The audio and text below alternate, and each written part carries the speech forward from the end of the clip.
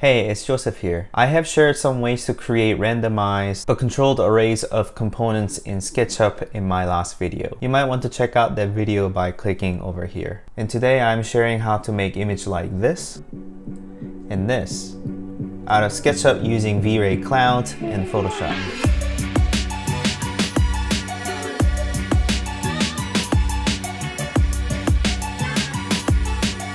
First of all, I have uploaded the 1000 paper crane model into 3D Warehouse, so you can find the link in the description to get that model downloaded. And once you get in there, you can just go ahead and download that model. And then once you have downloaded, you can just go ahead and open up that SketchUp file. And let's go ahead and inspect the model a little bit. And the first thing I would like to note is the fact that I have changed the field of view a bit. You can go to Camera and Field of View, and you can confirm the field of view is 60 degree. It's normally 35 degrees. Just to make the scene a bit more dynamic, I have made it into 60 degree. Instead of going to camera and field of view, you can also just hit Z or Z if you're across the pond, and then your cursor will change to magnifying glass as you can see here. And then you can also type in the field of view degrees. So in my case, I can just type in 60 DEG, enter, and then it's just going to turn into 60 degree field of view. Or you can just go ahead and click on the scene so I can consistently start from this point of view. And another thing to note is that I have sort of left a void here. I didn't really delete any of the cranes. What I've done was just sort of move around and see the point where you will have a bit of void in the middle, which was here. So I have sort of parked there, and you can just go find that spot by just clicking on that scene again. Then you probably have noticed that the image has very dark background, whether it be this one or this one has sort of a dark background. So just to visualize better, you can change the background into darker color. So what you need to do is in the styles dialog, and then just click on edit, and then make sure you click on the third one, which is the background settings. So click on that and then change the background from white to much darker gray. Now, if you make it completely black, you will notice all the edges become white. If you have made that mistake, you can just put it back to darker gray, and then also go back to edge settings and then change the color of the edge to black. So there you go. I have saved up sort of a darker background. I'm gonna hit this once so that I update the style, and then once I go back here, then I should be able to find that same camera or the scene spot with much darker background. And before jumping onto the rendering process, we want to gauge how the shadow might look like in your scene. So I'm just gonna go ahead and turn on the shadow. And if I just click on this, I'm gonna turn on the shadow. And one thing to note is that another 1000 of cranes will appear here, which is the shadow of these cranes. And what the SketchUp is doing is that it's casting shadow on the ground. So if you uncheck this, the shadow of the cranes will disappear. The V-Ray will not cast shadow anyways because there's no geometry at the bottom, so this will be more accurate representation.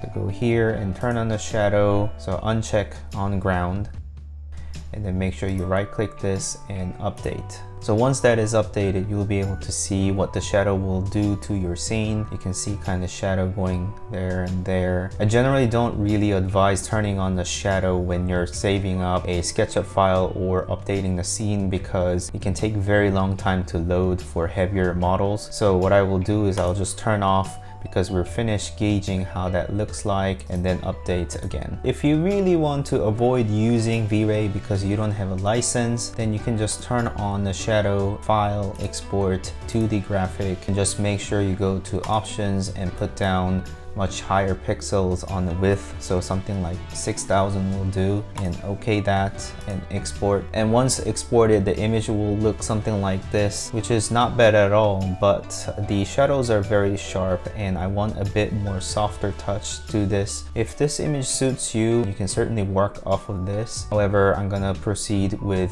VRay Cloud rendering service. So in order to use the VRay Cloud service, you need to sign up for the beta testing, and you can sign up by going going to chaosgroup.com/vray/cloud, and I'll leave the link in the description for you to follow, and you can just click on join beta for signing up for the beta testing. You would also need working copy of VRay for SketchUp on your machine so you can talk to the cloud server and send the information. Make sure you go ahead and log into VRay.cloud. If you click on enter, and then you should be able to sign in with your username and password.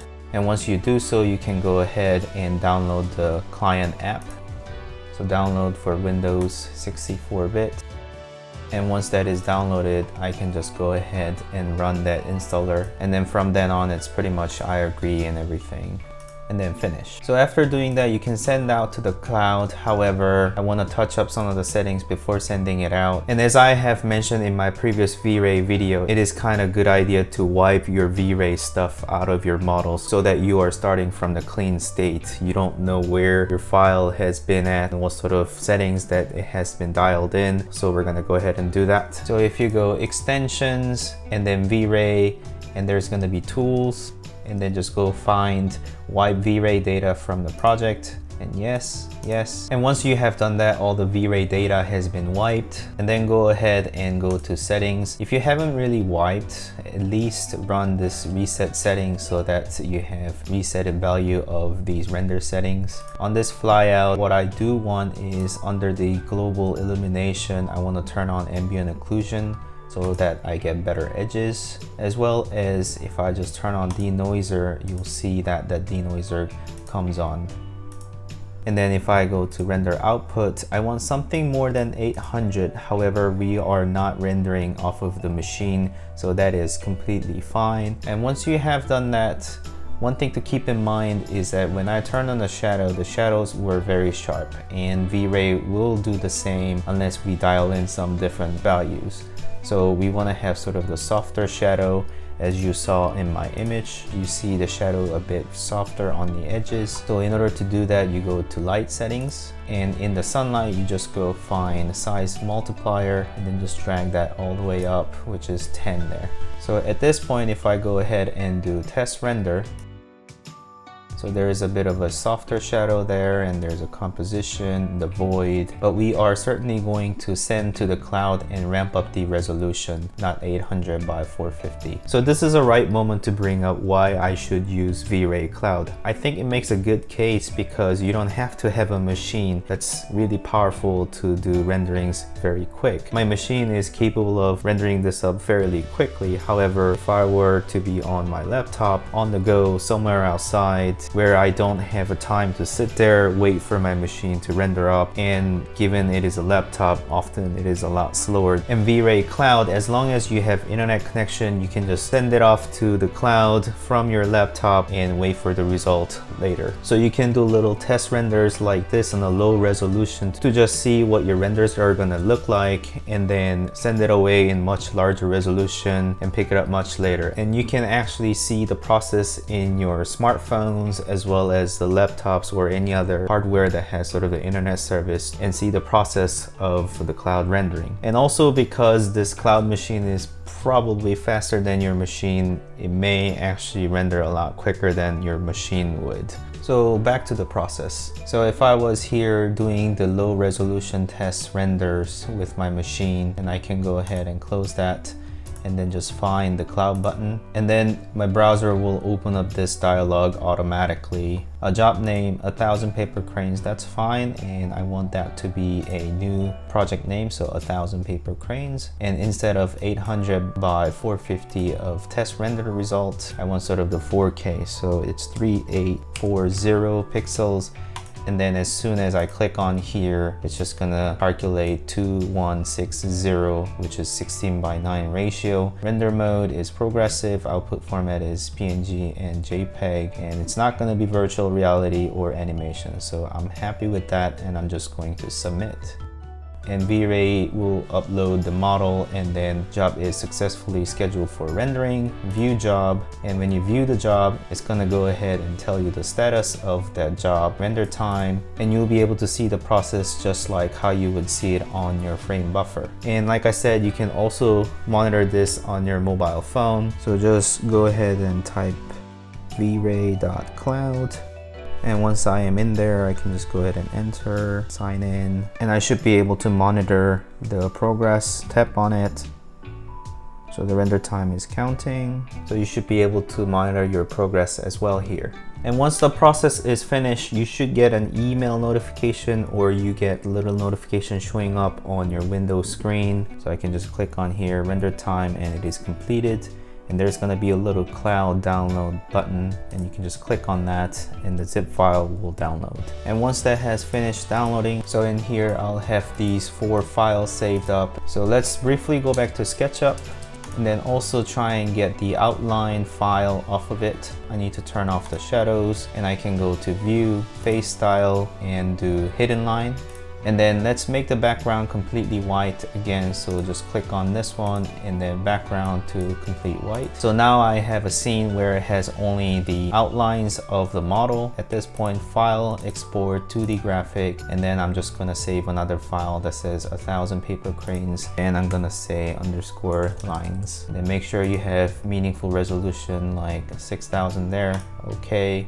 Export, and once that is exported, I'm gonna move that file into this folder so that they're all nicely together. So all the images are ready to go. I just need Photoshop to edit them. Once you have Photoshop, what you need to do is just find this effects result PNG and just drop it onto Photoshop. And I actually want this image to be smart layer, so I'm gonna drop it off again, and that will fit here, and then just hit enter. So that comes in as a smart layer, and I can just go ahead and delete. And then go back to the folder and just drag and drop this lines file. And here, one thing to remember is that we have dialed in 3840 pixels across on the resolution dialog. So that's what we need to do. So find width dialog here, and then we're gonna type in 3x40 and then px. So that makes it that amount of pixels across. And then you're just gonna hit this link button here and then enter once and twice to accept. So now it has been aligned perfectly.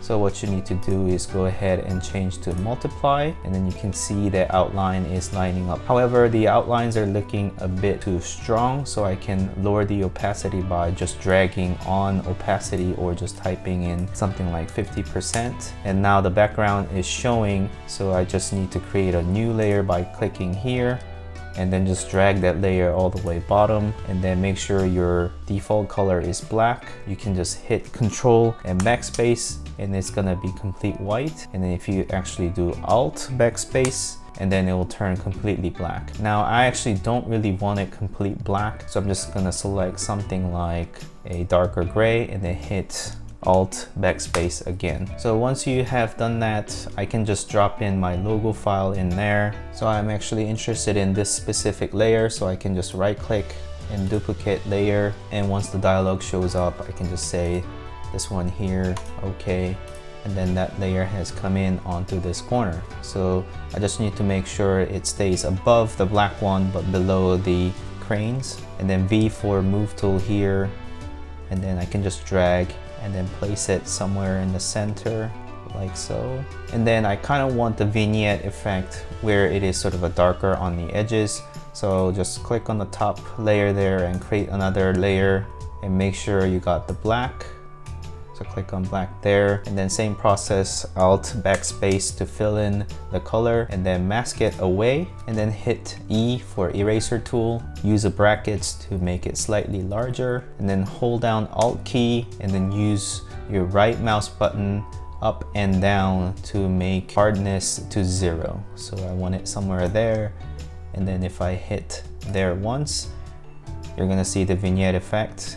Maybe that is just too much on either side, and there and there. It still is very dark, but we are going to reduce that amount. To go back here and just click on that layer and reduce the opacity by just moving your mouse and scrubbing on opacity text there. So there you go. And actually the color of the cranes are kind of off from my logo, and in my case I decided to make it not really saturated with any color so that it is not conflicting with my logo. So if you look here, I just made it either desaturated or just don't have any logo but keep the colorful cranes here. If I go back to Photoshop, I can go ahead and make them desaturated by selecting this layer and then clicking on this adjustment layer and then hit hue/saturation, and then just move this slider over here so that you make it desaturated. Now if you do that, you notice the logo is going too. So you can just clip it onto the layer below only, and then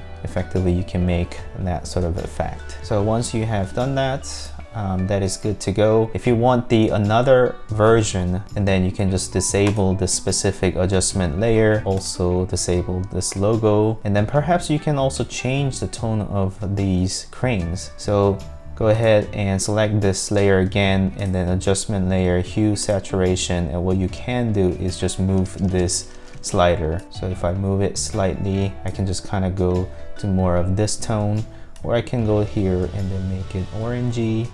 And what's been discussed on my previous video was a pink, perhaps lighter pink, by going this way, as well as the lightness. There you go. You can change it to pink if you would like, but in my case I'm going to keep it with my logo. So I'm gonna go ahead and do that, and then you can just go File and Save As. So that was a brief tutorial on how to visualize SketchUp model using VRay Cloud, as well as editing with Photoshop. I hope you have enjoyed the content. If you liked it, please like the video and subscribe to the channel if you want to continue watching this type of videos. And do you have any questions? I'm happy to answer any of your questions if you leave a comment down below, and I'll see you next time. Bye.